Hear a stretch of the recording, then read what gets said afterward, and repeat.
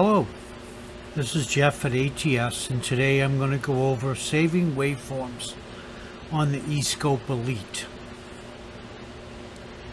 So we're going to capture a short waveform. It's a demo file by going into Measure and Deep Record, Start Record, and we're going to stop it. So in order to save it, we're going to click on the Save button.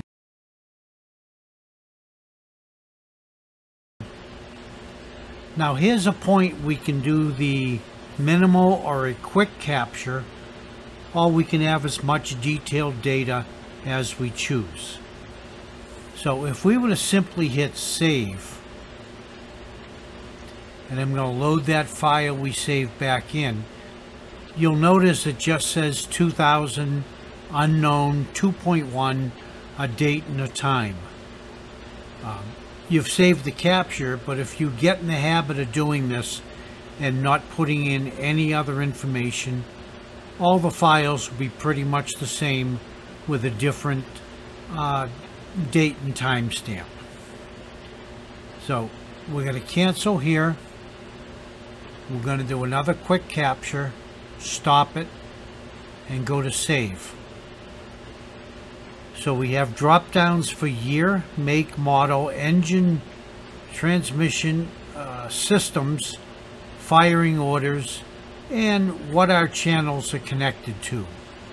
Over here on the right, we can also enter in up to 255 characters, which will be appended to the file name.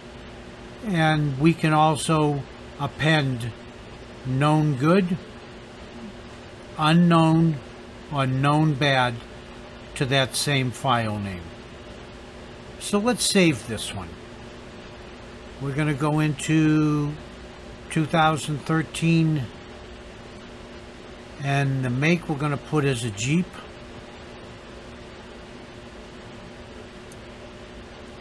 Now our model will break it down according to the make. So if we choose Jeep, everything here is a Jeep. If we change that to, let's say, a Kia, everything under this is all the models under the Kia make line. So we'll go back to Jeep, and we're going to choose a Patriot. We'll change the engine to 2.0.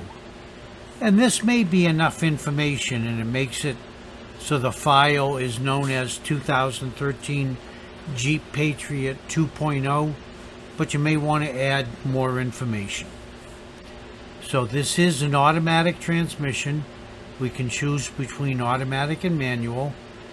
We have a subsystem of engine. I'll get back to that in a moment.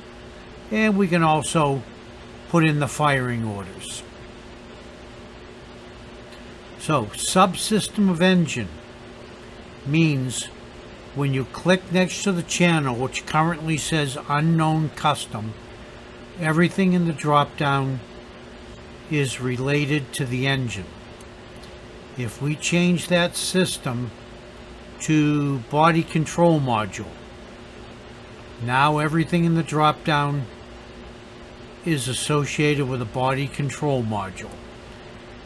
And if there's a complex problem, you want as much detail as you can possibly put in, because chances are you're going to go back to the file and look at it, review it in the future. Let's go back to engine, and under here, and by the way, the labels I'm putting on have nothing to do with this particular capture. It's just a demo. So I can say we have fuel injector 1 in channel 1. I can choose ignition coil 1. Now channel 3, you don't have to do the drop downs. We can type in here whatever you want. So what I put in here